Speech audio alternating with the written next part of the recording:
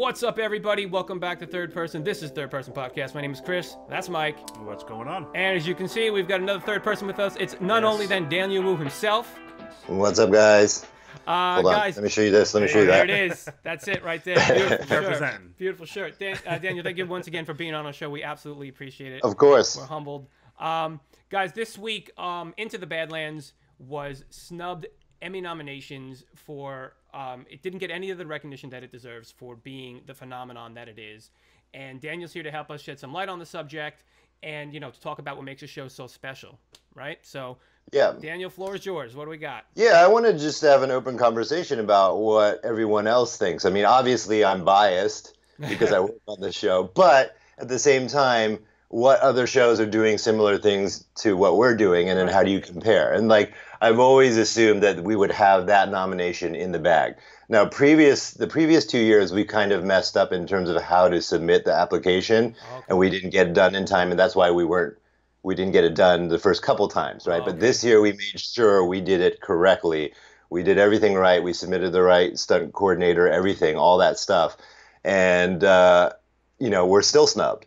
And it's like, what's going on here? Why does that happen? Is this also a popularity contest? I mean, we know a lot of the other categories can be a popularity contest, but when it's a show like this, I don't think it's as, I don't know, subjective as people think it is, because you know, I've seen many articles written about our show as being the best action on TV, right? Yeah. So if you're in that category, then why aren't we even mentioned in that? Like, winning is one thing. I think Game of Thrones is amazing. They bring some action to a crazy level. The Battle of Bastards was insane. That was such an insane action sequence, and they deserve stuff like that. But then I see some of the others, and I'm like, they're not even action shows. Yep. You know, and it seems like, because they got a lot of eyeballs on them. And I know how the voting works sometimes. You know, you're a voting member. You don't have time to watch everything, so you look at the names and you go, I heard of that show. I'll click this, and click this. That could be part of it too.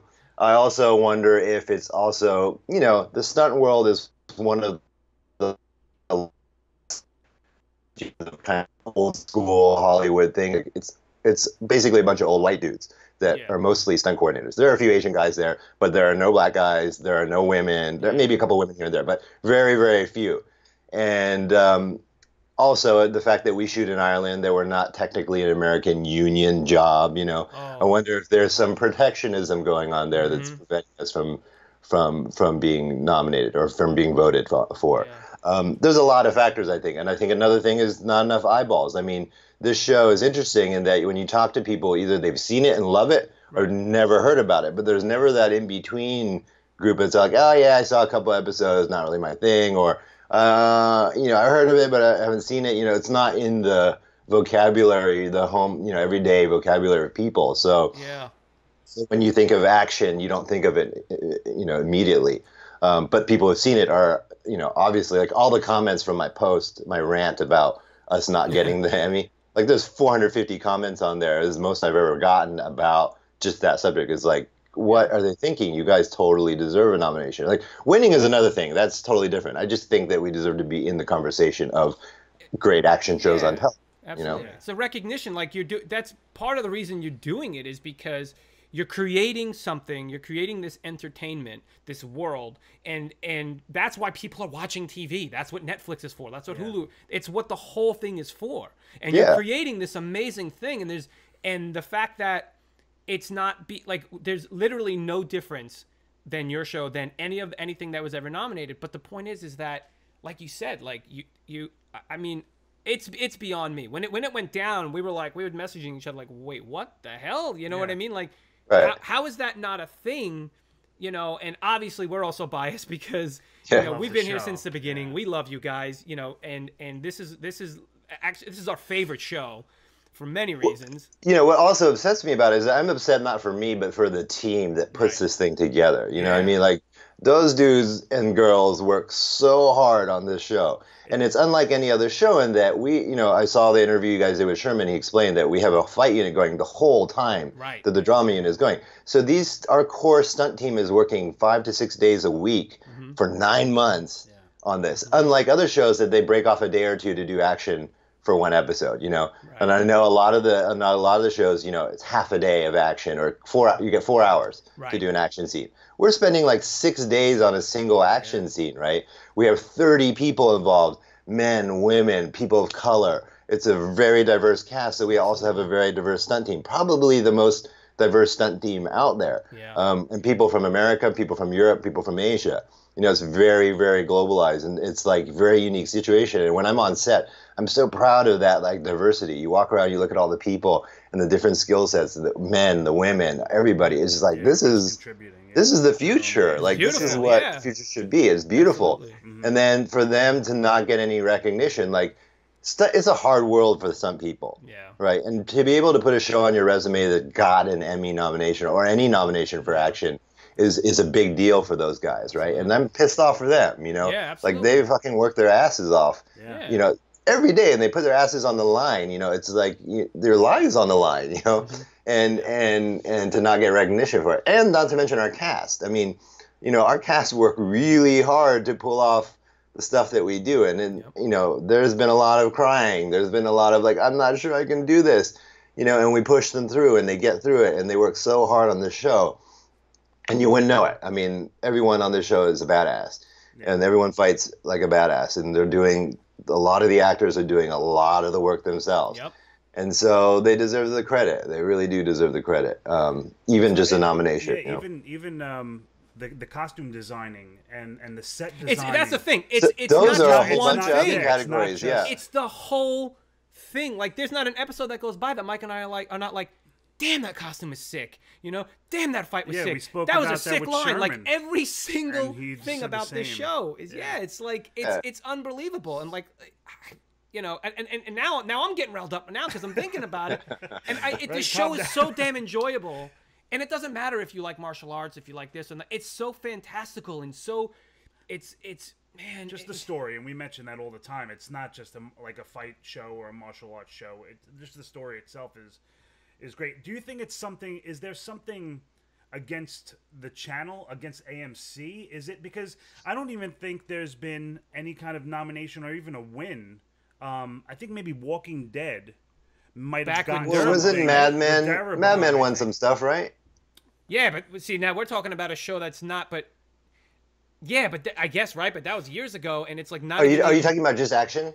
Yeah, like yeah, I guess in general, just like the shows that are on now. You know, when you talk about Badlands, you're talking about Preacher, you're talking about Walking Dead. Like, these are some sick shows that do some amazing things, and it's like, you know, like Mike said, is it an AMC? AMC, bar none, has some of the best shows on TV right now.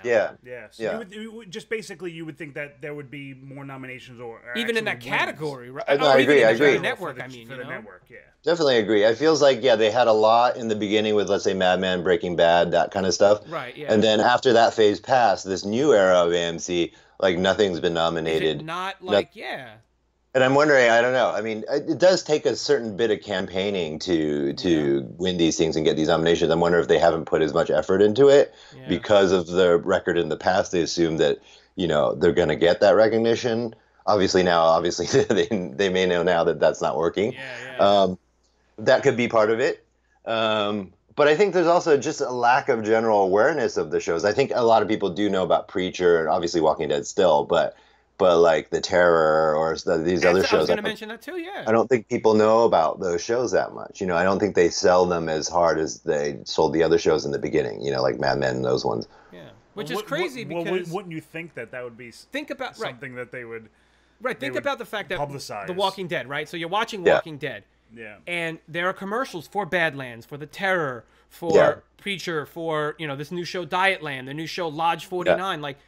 People are watching that, you know, obviously, you know, people are watching the commercials. So it's like, how are you not aware of that? Especially if you're watching the Walking Dead shows and stuff like, how will people, look, the Walking Dead's still getting phenomenal numbers, you know what I mean? So it's like, how, if that many people are watching it, how are they not seeing these shows and go, oh, that looks pretty crazy. I'm going to take a look at that when that comes on. And, you know, and these shows are coming on after the other shows they're watching. So, Right. Are you people turning it off? Like, what's the deal? Like, Well, don't I know some understand. Walking Dead fans purposely don't watch us because we get sandwiched in between them and Talking Dead, right? Yeah, So they yeah. got really pissed off about that. I remember in the first season there was like all these comments. I'm not watching this show just because of the principal, you know. Oh, yeah. Well, yeah. I mean, you with a lead in like Walking Dead, you should be able to get a lot of eyeballs to everything else, you know. Okay, yeah. Yeah. But I think it, goes beyond that because I think you need to, hit other things. Like this year, I did see, AMC did advertise at one of the UFC fights, that big one that Oh, yeah. Conor McGregor screwed up by throwing, Yeah. cutting, injuring Oh, that guy. yeah. That one I did see Into the Badlands advertising on the posts of the Octagon. I just want to ask you guys. I mean, you guys watch a lot of stuff, right? What other shows are in this realm? Well, you know what? Here's What the fun- other shows do you think got snubbed for this action thing? Because there are definitely other shows that have better action than some of the stuff that was nominated. Well, That's for you know sure. what? It's crazy. And before I answer that, I'll tell you, like, for us, we watch, like, on our channel, we've done Game of Thrones, we've done the Walking Dead shows, we've done Right. The Leftovers. You know what I mean? Like, we've done these amazing, absolute amazing shows. And and the thing is, like, when you watch a lot of TV stuff, like, you're zoned into what shows are really good and what shows just aren't making the cut anymore, you know? Right. And, for me, it's shows like Mr. Robot, not so much action orientated, or Legion, Right. or, Right. you know what I mean? Things like that. And, and Preacher's getting up there. Like, we Right. just did a Preacher video on our channel because it's, Yeah. again, it's one of those shows it's a unique show. Yeah. And, so it's things like that. Like, again, we're so focused on it. Like, what's a good show and what's not a good show. What's good writing. And the thing about Badlands is that, we mentioned it earlier in the season, and Sherman brought it up because he remembered it. One of your first episodes, if not the first or maybe second, there wasn't even a fight scene until 30 minutes in. And it was beautiful because we were just so enthralled. Like, it wasn't like, oh, when's the fighting going to happen? It was like, when the fighting came on, I was like, okay, hold on. Let's go back to the story for a second. You know what I mean? Like, and then the fight scene blows you away. So it's like what you guys have been able to accomplish this first half of this season. It really, and we're not blowing smoke. It blows many other shows out of the water. Yeah. Right. You know what I mean? Right. No, I feel like we were able to hit our stride this season. Like, I think first season we were getting our bearings straight. Second season it started to flow, and then this third season it really, really gelled together well. And I feel like there's no other shows doing some stuff like this at all on TV. Plus, like what you're saying is like bringing it with the costumes, bringing it with the cinematography, editing, sound design, even the music. I think has been great. It's fantastic. It's fantastic. And like and the weird thing is like our set designers and some of our costume designers were on Penny Dreadful, which got nominations before. Right. Yeah. We're using the same production crew that was on Penny Dreadful, right? Right. They got nominated. That show got canceled, right, for stuff. And it was like, it's the same guys. Like, and they're actually doing better work on our show than Penny Dreadful because they're allowed this world building, right? Yeah. And so, like, Philip Murphy, one of our guys from their set designer from this season, like, has done amazing stuff with the sets that we have. Yeah. Oh, I mean, you should see, like, coming to our sets, like, people are amazed that this is a TV show. Like, to them, it looks like a big budget movie. And then even me, like, I've been in the business for 20 years and pretty jaded. Yeah. Like, I walk around the sets and I'm like, whoa, okay, this is amazing for a TV show. Yeah. And so, to not, all these guys that bust their asses and not get credit. I'm sure, yes, a lot of people bust their asses and not get credit. Yeah. But I feel like we're up there with the other, high-ranking shows and to not get credit for it. And also these people who have been nominated and won stuff before, to not get credit just because this is a genre show or something weird that people don't understand, and I think that's part of it also is that, oh, you hear martial arts drama. Okay, that takes a little bit of motivation for someone who's not into that genre to get into, but a lot of people, once they turn to it, once they put their eyeballs on it, they get turned, Because it's compelling. Like you said, it's compelling. And the story, we're enthralled with this story. And what's really great is that, listen, man, we're big on the dialogue, Right. and on past videos, we've been like, what? Why would this person say that? On your show, however, it's like, you guys don't have campy dialogue. You have fantastic actors. Every one of your actors does fights. Every one of your actors has these amazing lines. Sherman talked about you and Nick and that, and like you and Nick together are some of the let me tell you, man, you and Nick rival Simon and Nick. I'm going to tell you. You know what I'm saying? And that's saying something, you know, because those guys are awesome. Yeah. And I love watching you just as much as I would love watching them. And it's just so cool, you know, your character playing off of Baji but that's the point. Like, you don't have dumb, campy dialogue inside of a fight show. You have this amazing story, and where your story has been going. You know, we did a theory video prior to the season being like, will Badlands get too mystical? You know? Yeah, I saw that. I was worried that, Well, you know what? You know, half of it is that's our concern, but also half of it is, you know, you want to put it out there. And please, we absolutely love this direction. Like, it's so subtle. It's done so well. The Baji in the back watching like, oh, crap, you know?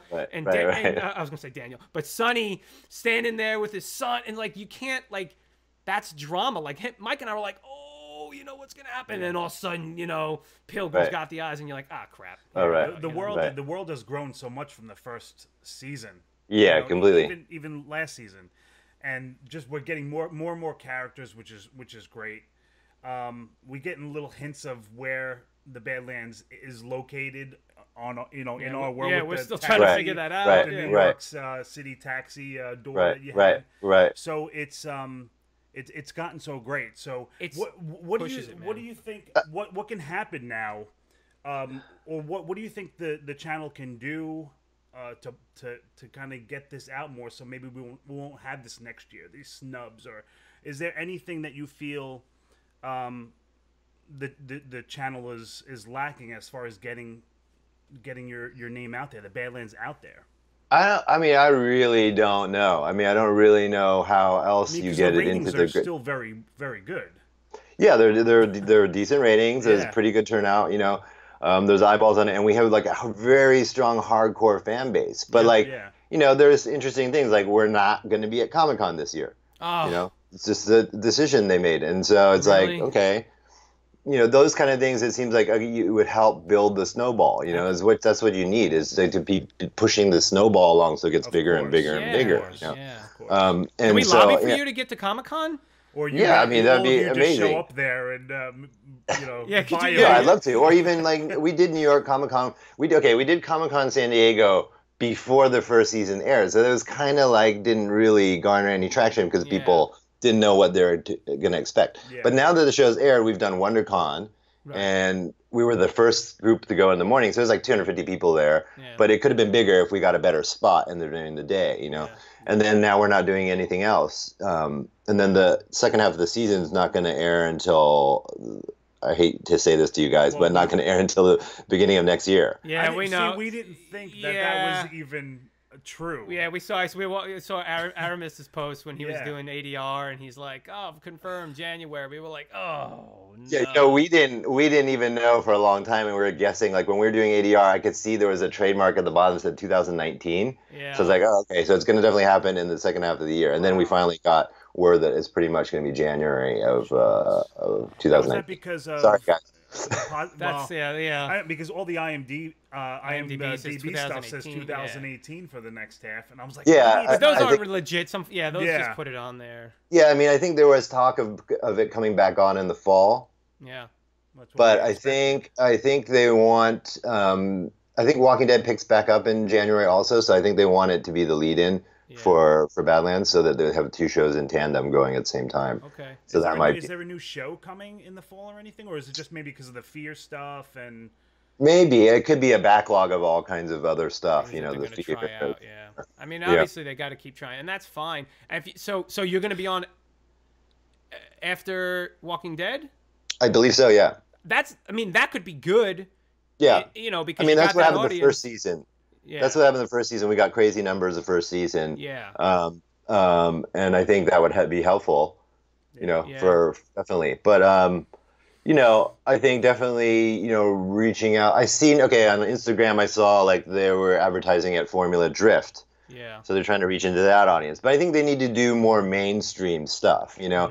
It's not – the fringe audience is there. They're all there. Yeah. Like we've done all the press for that. I've never done a talk show. I've never talked to any kind of real mainstream media besides Variety and Hollywood Reporter. Those are industry. Those are industry media magazines, you know, about this show. And there's so much to talk about. I mean, there's so much to talk about, like my personal story of like being, an actor in Hong Kong for 20 years, being American, going over there and then coming back here. Also, the fact that I'm also one of the few Asian American male leads on the show in America when we're talking about diversity all the time, right? That's the thing. That blows my mind, especially now. You'd think that a show like Badlands would be touted for the beautiful diversity that's going on in that show. Yeah, I mean, and we're consciously trying to make the show really diverse. I mean, you can tell by the actors, but not just the main cast. If you look at the background actors and the extras, we cast diversely. I mean, we're making a conscious effort to make this a new era of kind of television, and that's what Hollywood, quote unquote, was heading towards, the Oscars so white and all that stuff. But then when your show's really doing it, no one really cares. No one's doing it. No. You're right. Well, you know what? That's disappointing. January, look, so that means, Mike, we got a lot of videos to make. We got to keep the Badlands alive. We're going to keep it alive. I didn't want to believe that was true. I know, but listen, we have to work it sorry, out. Guys. Listen, man, we're gonna have to keep putting out videos for Badlands, man. So you might have to be coming back on, and let's get you on. You know what? I'm ready to do whatever to help. Like it's kind of shocking to me how little promotion we've done for the show. You do a film, right? You do like, for example, and I traveled around the world doing press for it, right? Like for Badlands, we haven't done any of that, and I'm not sure if that's AMC side not lining that up, or is it not people not interested and not wanting us to be there?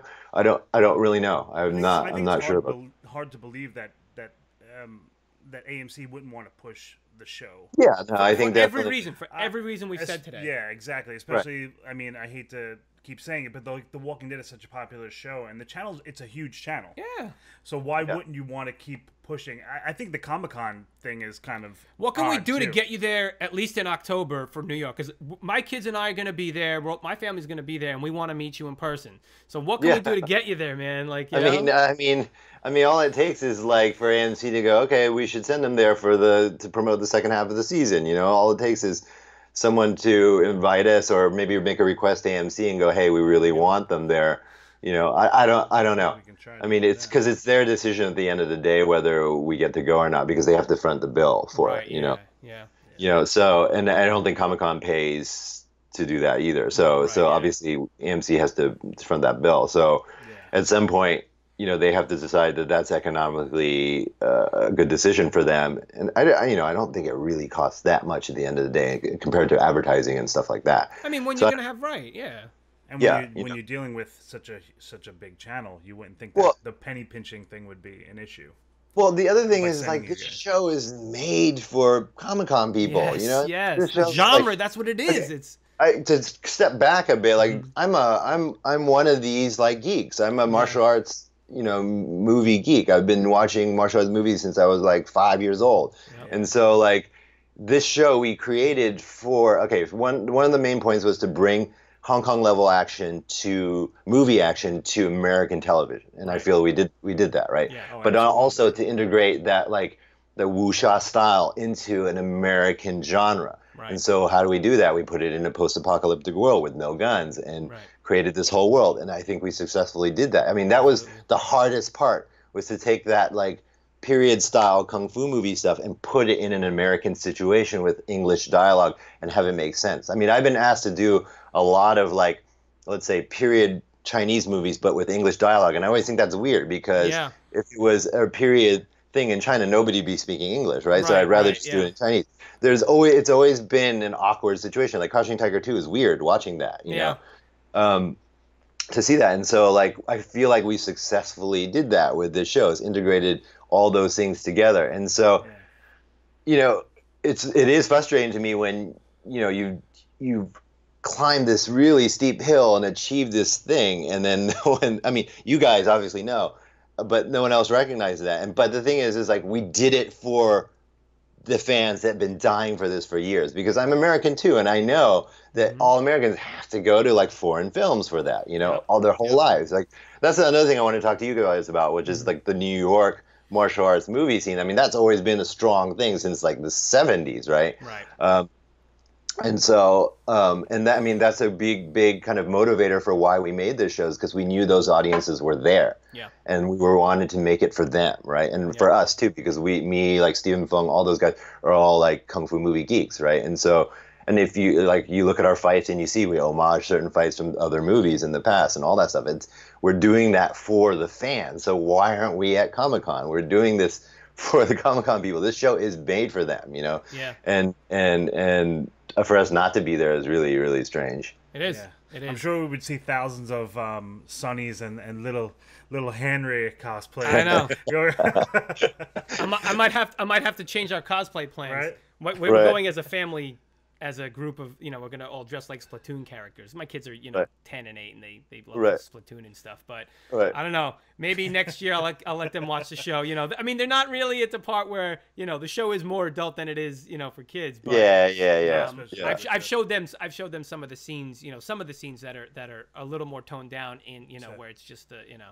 There's not many, but that's still a good thing for us. Yeah, you know? my 8-year-old niece watches it because she's been to set a couple times. Oh, so then so she understands where it is complex for her because she asked her mom. She goes, "Hey, no one on this show. There's no good people on this show," which is interesting. Right? You know, note for an 8-year-old kid to go, "Oh, everyone here is morally questionable." You know.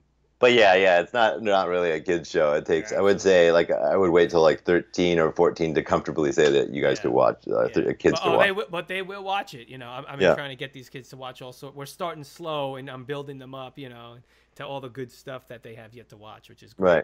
Right. But yeah, Comic-Con, I don't know, man, we might have to start some campaign, you know, and get people on board. We'll probably at you, and we'll yeah, for sure. We want you to be there, man. We just, you know, you're absolutely right. Hey, it's not like the cast doesn't want to be there. We want to be there. So, absolutely. You know, we want to promote the show. I mean, we work so damn hard on this show. Absolutely. Like, look, I worked in this business for 20 years, right? I've done over 60 movies. This is the hardest thing I've ever worked on. It's really hard to put this show together. Yeah. Like, it's very physically hard. It's emotionally demanding. I mean, this season took 9 months to film, right? And I was at a certain point, I was working 6-day weeks. Yeah. And it's like, I've never worked that hard in my life. And you only do that when you love it, you know, when you love something like that. And so you know, you wanted to get out there, you wanted to get loved because you put so much passion and effort into it. And like, also, not just me, it's like everybody on the cast. It's hard to shoot in Ireland in the winter, man. Oh my God, yeah. It's tough. You know, we're outdoors most of the time. And some of those scenes that you see are raining weren't meant to be raining. It just started raining that day. You had to film through it. Yeah. And there's a scene that you'll see later where it started snowing and snowflakes like that big. Oh. We're coming down. We're like, you know, the producer's like, should we call the day? I'm like, no, we got to make the day. So we just made it a snow scene, you know. Yeah. So but like, that makes it cool. Like that's like that's that extra level, and you guys can see it, you know. Yeah, that's. But yeah, we endure to get it out to everybody, and so like, you know, it'd be nice to get some love for it. All right, so that's it, Daniel. Thank you very much. Thanks, Mike. Thanks, Kris. Thank you for everything. Thank you. Where can they get you? Where can they hit you up? You can hit me on my Instagram mostly, which is that Daniel Wu at that Daniel Wu, and then it all pushes to my Twitter and my Facebook. And the Twitter is Daniel Wu Yanzu is my Chinese name, Wyanzu. There's been more active of the past couple days because of my little anchor turned into Donald Trump and Kanye West. I mean, it's understandable. But hopefully it will get the word out there and get more attention to the show. Yeah, cool. All right. So check us out, of course. I'm sure we're going to get a lot of comments from having Daniel on. So write in the comment section below at Third Person Podcast on YouTube. Check us out on Instagram. We'll be posting a bunch of stuff. We'll get some clips from the interview, and we'll put some good stuff up there. Check us out at Facebook, of course, at Third Person Pod, and have a listen to this on iTunes as well if you'd like. Yep, so that's it. Again, Daniel, thank you very much for being here. Thanks, guys. We'll see you next time for Into the Badlands. Peace. If you want to see more of our interview with Daniel Wu, click that video on the left. Also, if you miss the 80s like I do, then head over to the Retro Squad YouTube channel where the 80s are alive and kicking. Or click one of those videos.